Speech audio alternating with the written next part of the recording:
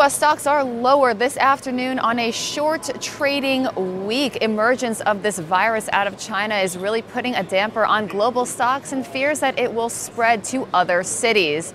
Economically speaking, Davos kicks off today, where we get world leaders discussing a lot of things that have to do with sustainability, economy, all that good stuff. And in the meantime, in the UK, employment stayed at 3.8%, which was very favorable news for the pound. Long positions above 130.25 are favored, with targets at 130.85 and 131.10 in extension. The euro dollar's upside prevails and the dollar yen is under pressure.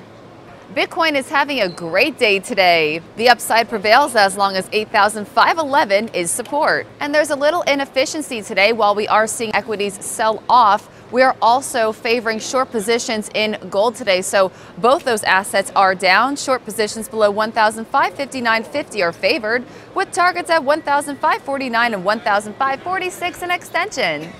Follow Trading Central on Twitter for all of your Forex market updates. And for Trading Central Web TV from the New York Stock Exchange, I'm Olivia Voznenko. Hang in there on this Tuesday.